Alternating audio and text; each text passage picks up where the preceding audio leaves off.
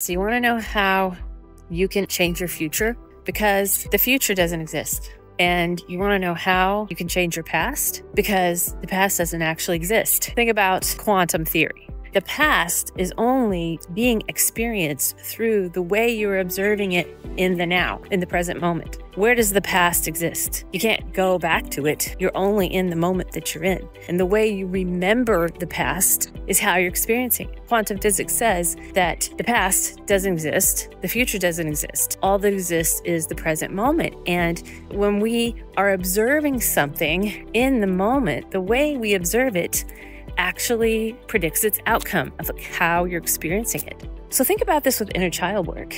You have memories that come up from the past. So your childhood memories are traumatic and you remember them.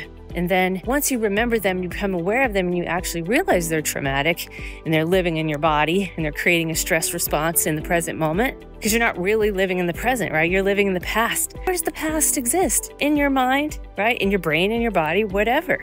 If you think about it like that, that means that you can actually change the past, because once you observe it and you become aware of how you've actually been observing it, then you can release the emotional charge around it, and then you're free to actually observe it differently. You can change what happened literally. And in your brain and in your body doesn't know the difference.